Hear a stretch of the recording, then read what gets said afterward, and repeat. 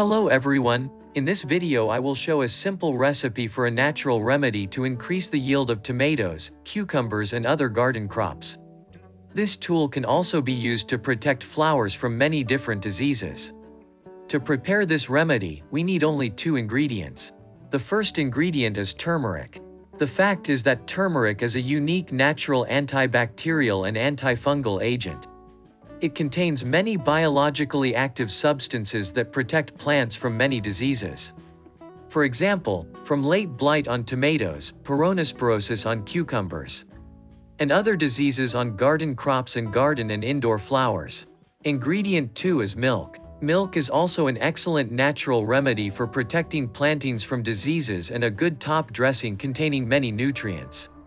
It creates a film on the surface of the leaves that favors the penetration of pathogenic spores into the leaves of plants. It is also an adhesive that will not allow our product to quickly wash off. To prepare the product in 1 liter of hot water, dilute 2 teaspoons of turmeric without a slide,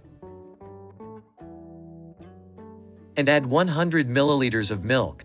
By the way, milk can be replaced with whey.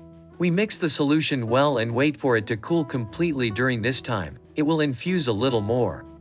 In order not to clog the sprayers, it is better to strain the solution. After we go to spray our tomatoes, cucumbers, and also with this tool, you can spray garden flowers of roses, hydrangeas, geraniums and other plants. Thanks for watching. Don't forget to like and subscribe to the channel so you don't miss any new videos. Good harvest to you.